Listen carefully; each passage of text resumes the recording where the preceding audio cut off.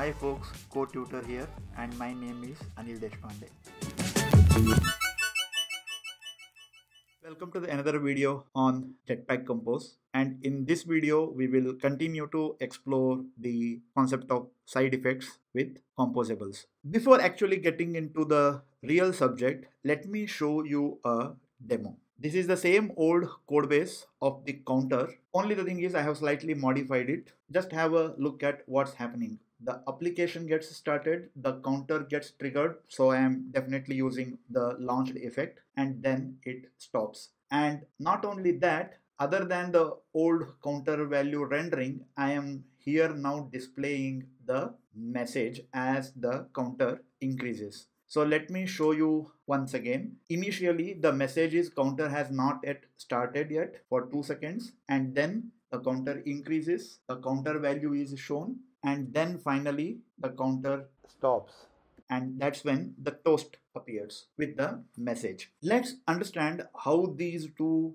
composables are arranged. If you just go here, this is my main composable screen, and then most of the code is pretty old. There is no major difference. The only new difference is this new composable, that is counter message, that corresponds to this text that you are seeing here, is separate composable. Earlier it was all part of this one single composable, and I have basically put it as a separate composable. So far nothing looks unusual. It is a pretty simple application, but let's look at the logcat. In the logcat, if you observe, this custom composable keeps showing the counter message. What is counter message? Counter message is the state that is being passed from the parent composable. The parent composable is your main screen, and here I have this counter message, and that counter message is being passed to composable. So far nothing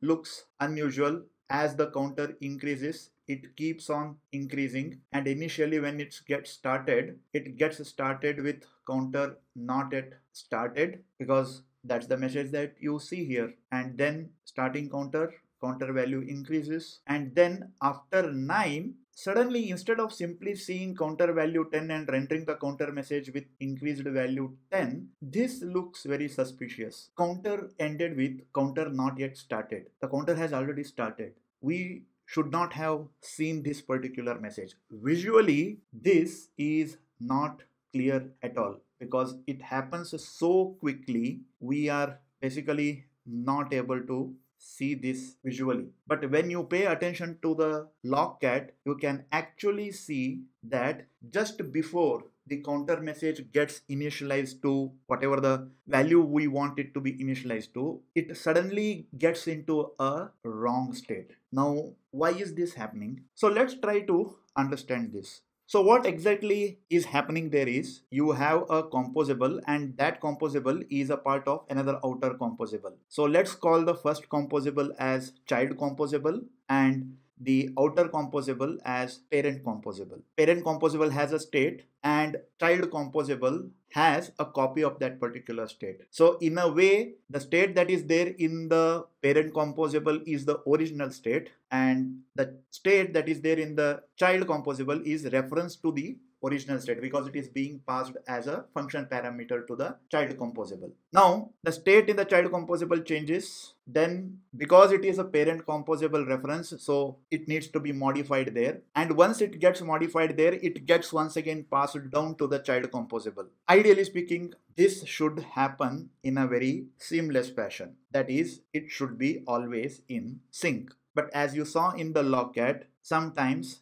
this sync might not happen properly between the parent and the child state. So how do we prevent this from happening? That is the crux of the question. That is where remember updated state side effect comes into picture. We will use this to basically solve the problem that we saw just a moment back. So let's get into a demo.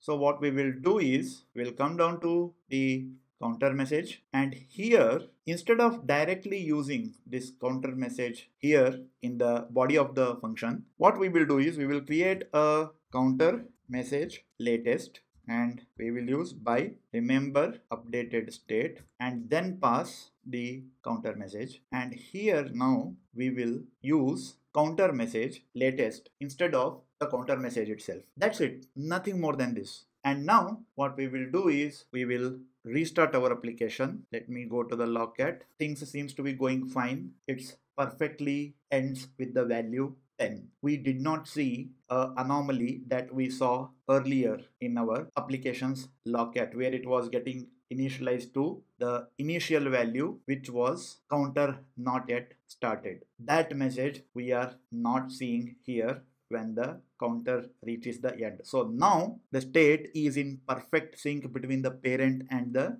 child composable. So that exactly is the usage of remember updated state. You basically use it to make sure that your composable has the latest updated state available to avoid this stale value rendering. This is very useful when you are dealing with a very fast data updation and you want to ensure that always the latest information is getting rendered on the screen, not some stale information. That is when you use this, especially when there is a hierarchy of composables. So that's it in this video. Stay tuned for the another side effect in the next video. That brings us to the end of this particular video. Don't forget to like, comment, share the video and subscribe to the channel. Take care. Bye.